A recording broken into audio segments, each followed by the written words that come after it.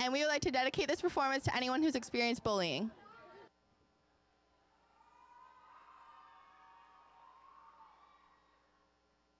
I'm not the only kid who grew up this way.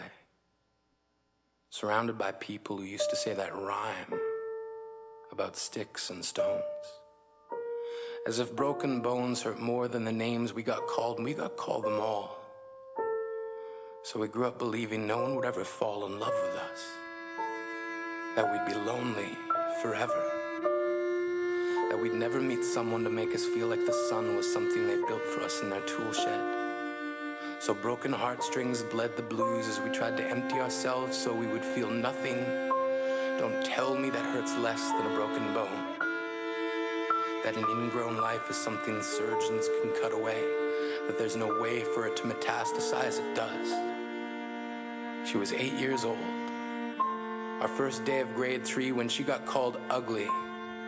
We both got moved to the back of class so we would stop getting bombarded by spitballs.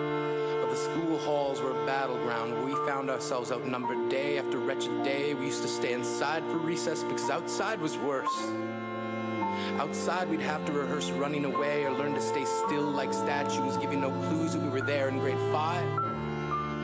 They taped a sign to the front of her desk that read, "Beware of dog."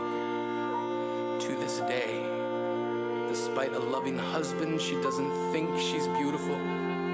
Because of a birthmark that takes up a little less than half her face. Kids used to say she looks like a wrong answer that someone tried to erase but couldn't quite get the job done. And they'll never understand that she's raising 2 kids whose definition of beauty begins with the word mom. Because they see her heart before they see her skin. Because she's only ever always been amazing.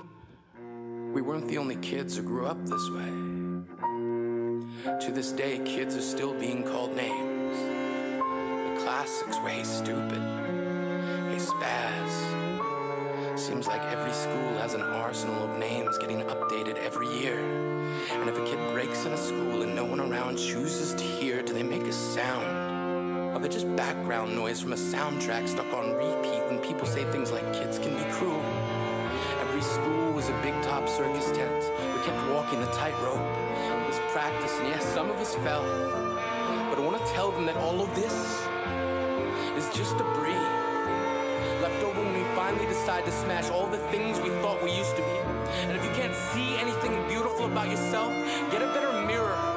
Look a little closer. Stare a little longer. Because there's something inside you that made you keep trying despite everyone who told you to quit. You built a cast around your broken heart and signed it yourself. You signed it. They were raw. Not the faded echoes of voices crying out names will never hurt me. Of course, they did.